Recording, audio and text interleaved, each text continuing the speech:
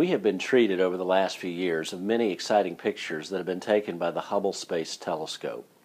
I want to talk about one that was released last year in 2012, which gives us a fascinating glimpse into the creation.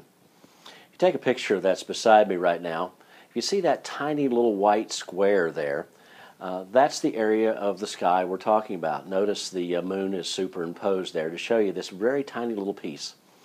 Basically what the researchers were looking for was a section of the night sky that had very few foreground stars. That would be stars in our own galaxy, because they wanted to see deeper into space. So after finding this tiny little patch, and you can imagine if you were looking into the night sky and seeing the moon there, it would be just a very, very tiny little spot. What they did was collected over 10 years of images that had been taken of that spot and combined them together into a composite time exposure, if you will, that would have been the equivalent of 23 days.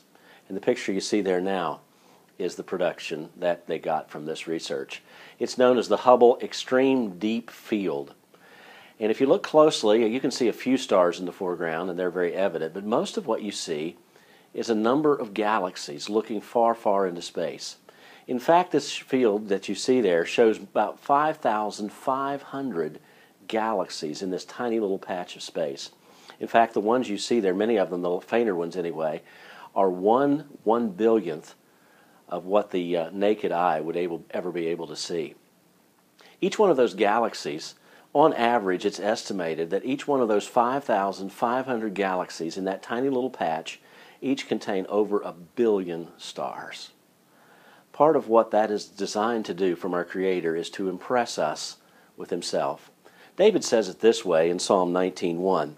He says this, "The heavens declare the glory of God, and the firmament shows His handiwork." I just want to remind you today that, yes, indeed, we do have a great, big God. The God who created this universe is bigger than all of it. He is beyond it all. In theological terms, we call that God's transcendence. He transcends even the creation. So let me just remind you about this. Sometimes we are tempted to tell God how big our problems are. Someone has suggested that maybe we need to take that phrase and turn it upside down. Rather than telling God how big our problems are, we should spend more time telling our problems how big our God is. He's big enough to take care of this universe. He's big enough to take care of you. Find encouragement in that today. Thanks for joining me.